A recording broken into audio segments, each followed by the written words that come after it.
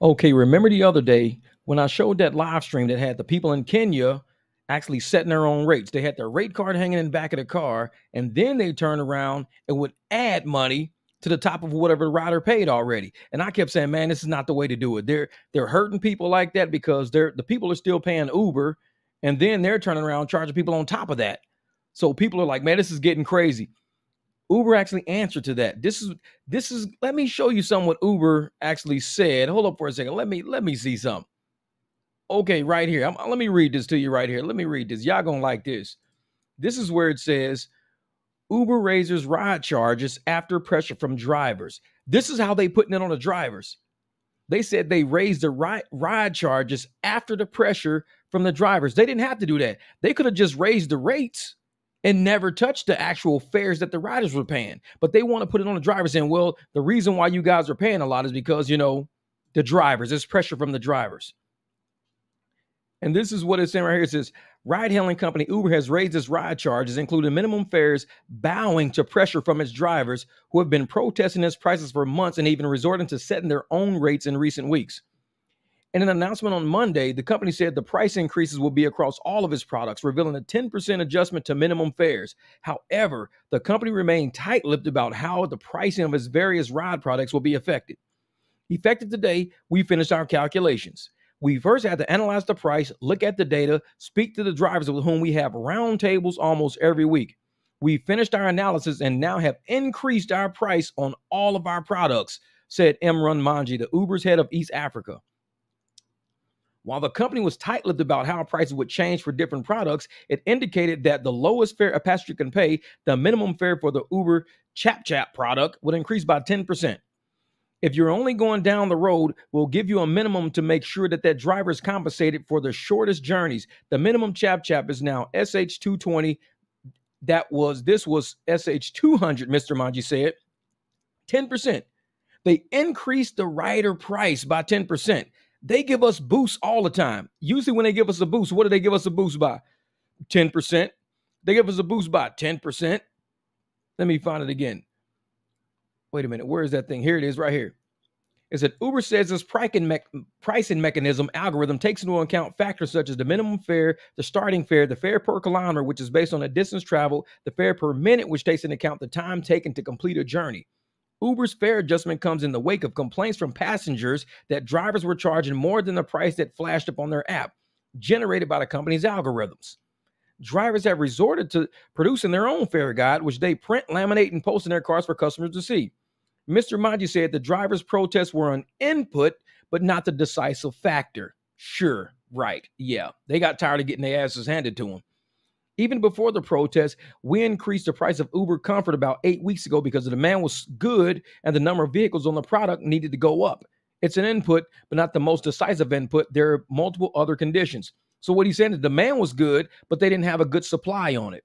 It wasn't saturated enough for Uber Comfort. So what did they? Too many people had the small raggedy cars. So they said, well, we raised the price on Uber Comfort because we had enough raggedy cars on a lower tier, just not enough cars on this tier. You got to catch what they're saying sometimes. And this is after months of driver protests against the ride-hailing companies' price mechanisms. Several other companies had adjusted prices, but Uber remained adamant.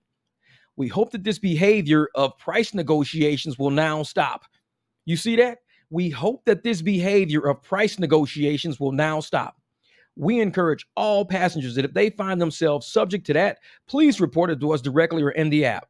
We ask all passengers to please report any behavior where a driver is asking for an amount more than what is in the app, Mr. Manji said on Monday. Passengers should report more than what, if the driver says, hey, pay me this and it's more than what's in it. He didn't say nothing about less than what's in the app. He just said, we hope that this behavior of price negotiations will now stop. We're independent contractors, and I told y'all, we negotiate. They're hoping that behavior will now stop. Not saying we're going to, ban and block everybody who's doing it. He says, no, we just hope it'll stop.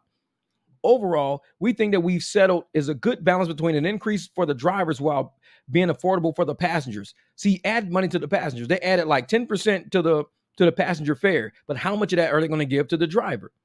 Are they going to give them a 10% boost, a boost on a boost, no boost at all? Because they give us 10% boost all the time, and it really doesn't make a difference. The company has been caught in the dilemma of dealing with resistive drivers who feel that fees are minimal compared to its costs, and a price sensitive Kenyan market where any slight increase in price results in a drop of customers. Yeah, right. What they're saying, if we move the price up, then our customers are going to disappear. No, if you just pay the drivers more, then that means you won't maintain as much in profits. That's what you're getting, but the customers can always pay more. What they're telling you is that every time they're doing these surges, every time they're doing these turbo boosts and all this stuff, they're actually charging customers a lot more and paying us a fraction of what they're charging. We know that already because we leave concerts where people are paying $100 and we're still getting like $40 out of that, $42. With about eight different products in the country and more than 20,000 drivers on the app, Uber said it has to invest heavily in weekly promotions where a passenger pays less than the average fare for a trip to encourage more trips. Uber has also said it recently seen an increase in customer complaints about drivers asking for money from rides, although it did not disclose the figures. We're not able to provide that figure, but we have channels through the app where you can complain about a specific trip. Then we can start an investigation and take actions. We have been seeing reports coming in and we're taking action, Miss Lorene Undero, Uber's head of communications in Kenya. So what they're saying is that they know people are out there doing cash rides. They're not stupid. They know exactly what we're doing all across the boards. America, Australia, UK, they know what we're doing. So what we got to do, because we know that they broke Uber. They broke them. And they says, you know what? We know what you guys are doing. You guys are getting money on top of money. The customers are getting upset. Riders are getting upset because we're going to lose riders because you guys are paying too much. Yet they don't care. Uber don't care about overcharging riders. They don't care about that. What they care about is us getting a chunk of money that they feel we don't deserve. They want to be in charge of our money. They want to say we control what riders get, which in turn controls the demand because they're going to keep driving if we keep them broke. If they start getting too much money, they want to drive as much. They want to start accepting these low trips. And like I said, the algorithm sets the prices. So the algorithm sets the prices based on supply and demand. If riders keep taking the low fares, the algorithm is going to keep kicking those low fares out. They just said it in an article.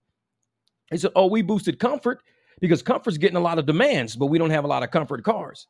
So what do? They want people to start moving up to comfort by saying, hey, man, you should drive on comfort. We're making a lot of money on comfort. Man, you got to go buy you a new car. Rent you a car through Uber, man. Comfort's booming. And so you go get a car on comfort. Saturate the market. Guess what? Now you're getting the same treatment as the people on the lower tiers. Because what happened with Lux? What happened with Premier? All they did was just flood the lower tiers with all of our cars that used to be luxury vehicles. They flooded the market with these cars. And now we're turning around complaining about how much we're getting paid because Uber purposely flooded that tier. But they're saying, oh, the comfort tier is fine. We don't have a lot of drivers on a comfort tier. Hey, at some point, the Lux tier was fine. Wasn't a whole lot of drivers on a Lux tier.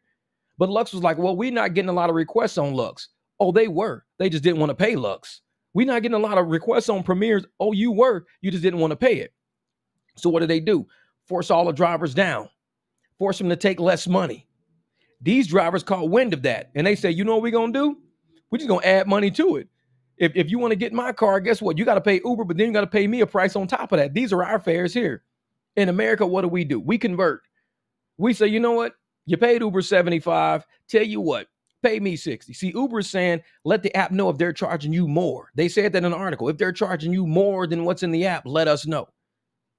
We don't charge you more than what's in the app. We actually charge you less than what's in the app. We negotiate. And Uber is hoping that we stop negotiating. But as long as people negotiate their independent contractor status, go out there and get the money we know we deserve to make. Stop letting the app pay you pennies on the dollars they're making. Apps can't say much. What can they say? This lady wanted to get a ride to the airport. Jeff didn't want to do the ride. Uber tries to stop you. What do they say? Well, just don't take the ride. Just don't take it. No, because what that means is don't take our customer who came through the app.